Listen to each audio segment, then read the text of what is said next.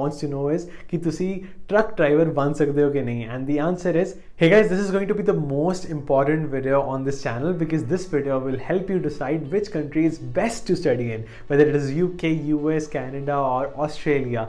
What are the scopes after graduating, part-time salaries, full-time salaries, general application process, easier to find jobs and everything. So let's get started. But before starting with the video, I want to let you guys know that this data has been collected from one of the top universities in the world that include Georgia Tech, Georgia State University, Purdue in US, Edinburgh in UK, RMIT in Australia and UBC Vancouver and UBC Kelowna in Canada. Now starting with the part-time salary, then Australia is the winner with starting salary of around $19 and you can even earn up to $3,000 as a student. That's best in any country, and other countries are almost basic. It could be like $8 to $15 in US. I personally was able to make even 20, but that was exception because I got part-time internship. But the general is going to be $8 to $15 as a student, part-time jobs. And UK, it's a little bit low. It's like 8 to 10, but most of the students I've seen, they usually work on this ranges. And now moving on, in Canada, it's going to be around $11 to $16 an hour. So the first place is going to be Australia, second is going to be Canada, third is going to be US, and fourth is going to be UK. Now moving on with next, that is full-time salaries. So full-time salaries ranges vary from the level of experience you have. So let's say that US, after your graduation, you will get 3 years of work permit if you are a STEM major, like related to science. And MBA is considered non-STEM, which is related to business. So that's why students prefer to come only for STEM majors. So that's why I've crossed that non-STEM majors do not prefer to come to US because there are less chances of getting H-1B visa with non-STEM as well.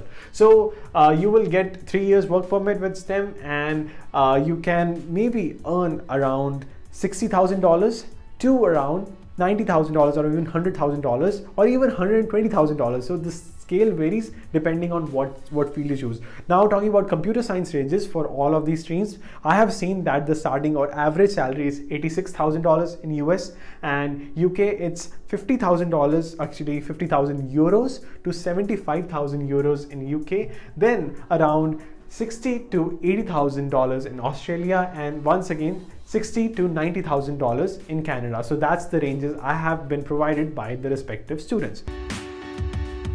Now moving on with scope of citizenship. So after you complete your degree, you will first of all get only 3 years in US, I want to repeat, and scope of citizenship is probably less because as an Indian, it takes around 10 years in the best case scenario to around 20 years in the worst case scenario, or it could be even more than 20 years. Even some theories, some websites have predicted it could be like 150 years as well.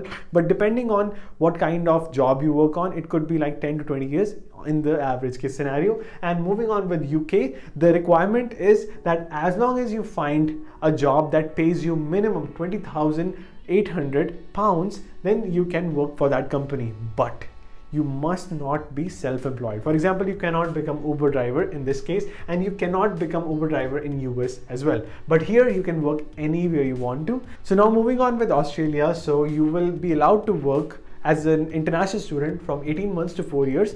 And after this point, you can definitely apply for PR, citizenship, and depending on your points, yes, they have point-based system just like in Canada. So if you are like, if you are 18 to 25 years old, then there might be more points. If you're unmarried, then there might be more points. Or if you have completed higher level degree, then there might be more points. So depending on those criteria, you might be able to become citizen of Australia in maybe 5 years to around 7 years. That's like the average range for top degrees like computer science, accounting. These are like kind of top degrees that I've heard from students. Now moving on with Canada, it is pretty fast. So because once you complete your degree, you can actually work. Once you work for 1 year in Canada after your degree, you can apply for PR and get PR actually. So this is the fastest way to get PR if you choose Canada. So you can complete your degree. Let's say you complete your undergrad degree in 4 years. You work for 1 year and then you can get PR and then you're settled, almost settled here, and then citizenship in 2 or 3 more years. So this is the fastest. Slowest is going to be US, and in UK the average time to become UK citizen is 6.5 years to 8 years from most of the students that have been provided this data, and it could be even more, but average, or if you have good salary, if you are talented, high skilled, then it should be 6 to 9 years in UK. So now tuition fee, this is actually very difficult to provide you this data because I have seen students paying less in some country in some scenario and paying more in other country in some scenario. But I would like to say that it's pretty much the same depending on how much scholarship you get. So it could be like maybe 10 lakhs in US or maybe 20 lakhs in Canada, or it could be vice versa. So the range I'm going to provide you, that if you don't get the need blind scholarship or if you don't get the 100% scholarship, it should be around 10 lakh rupees to around 25 rupees per annum. That's the average case scenario for undergrad degree in all of these countries. So the 4-year will be like 40 lakh rupees to 1 crore, even 2 crore in some of the California universities in US. So this should be the idea. And now one of the most important step is application process. So the easiest application process is for all of these universities except US, because for most of the universities you are required to take GRE for grad school, SAT or ACT for undergrad universities, and IELTS, TOEFL is required for pretty much all of them. So 4 of these require either IELTS or TOEFL depending on the university. I saw some Australian university that said we do not accept IELTS or TOEFL, or we only accept TOEFL. So you have to check for all these countries and all of these universities. So one thing I would also like to mention is the benefit of not taking SAT and ACT is you can focus on your boards and get scholarship even with your overall profile, like how much volunteer work you did, how many awards you got, and the most changing factor in getting into these universities is work experience. For example, that in your school you tutor a kid, जैसे कि अगर एक बच्चे को आप math पढ़ाते हो अपनी यूनिवर्सिटी, चाहे फ्री में पढ़ाते हो बट आप पढ़ाते हो, that will be very useful to gain work experience, and that will make your profile outshine, and you will definitely be able to get into that university, and on the top of that you might get some good scholarship. So that's why you must try your best to gain work experience, whether it is grad school or undergrad school. So now the most important question that every Punjabi student, every Indian student and every international student wants to know is कि तुसी truck driver बन सकते हो कि नहीं? And the answer is yes, you can become truck driver or Uber driver, but in only these 2 countries, because these 2 countries only allow you to work on those jobs that do not make you self-sufficient. For example, that job has to be related to your major in US, but this could be any job in UK. You can work off-campus jobs in UK as well, but it should not make you self-sufficient. It could not be Uber driver, it could not be YouTube, it could not be Chegg. So that is very important thing to consider for both of these countries. But you can do startups in Australia and Canada. You can become truck driver, you can become Uber driver, you can also do other jobs like working at warehouse, gas station, and it's pretty flexible, and you can work only up to 20 hours as a student. But in your holidays, you can work even up to 40 hours for all of these countries. So the hours are pretty much same, but where you can work, that depends on country to country.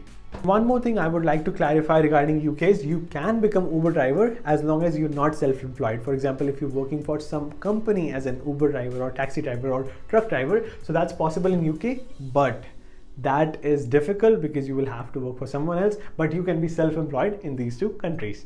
And now the big conclusion I would like to make is that if I am in your shoes, then I would like to choose a university which has maximum job opportunities and which has the minimum tuition fee. So if I were you, I will explore all of these universities and I will check which university gave the maximum number of scholarships with your board exam score, with your IELTS, overall profile, SAT, ACT, and do all my research and then find my perfect university, because I think that tuition fee is the major cost, and cost of living in all of these universities and all of these countries is pretty much the same. It's like $500 or even $300 to around $1,000 per month. मतलब अगर आप ज़्यादा लोग रहोगे, if more students will live together in one apartment, then you will save more. For example, I'm living in living room. Some students even live like 4 people in 2-bedroom apartment, so they save a lot of money as well. So depending on your scenarios, depending on which city you live in, it could be like $400 to around $1,000 per month for one student, including of your living,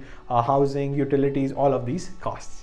And one stark reality that I would like to share is students no more prefer to study in UK. And the number one reason is they require really good English proficiency level. And many students reported to me that it was kind of difficult. It took almost, on an average case scenario, 6 months to find a good job. And another reason is that you save less money after you graduate. Let's say that you get a salary of 50,000 to 70,000 pounds in UK. And actually that doesn't pay that much of their loans because they are already paying 20,000 to 30,000 pounds on a yearly basis in UK, and that is not sufficient to pay their loans because UK is a very, very expensive country. So that's why Australia, Canada and US are the most preferred, and also US is still the number one choice of the students because you save the maximum amount of money in IT field after graduating, because the money you save in your pocket to pay back your loans is highest in US. But once again, it depends how much hard work you do, and you can get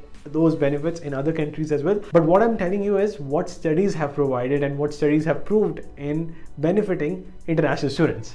So that was the conclusion. But remember that no matter which country you choose in, you can get the best salary, you can get the best job opportunities if you are high skill, if you work hard, if you aim for the stars, then you will definitely reach the sky. So that's pretty much it. Thank you so much for watching, and I will see you guys in the next one. Goodbye.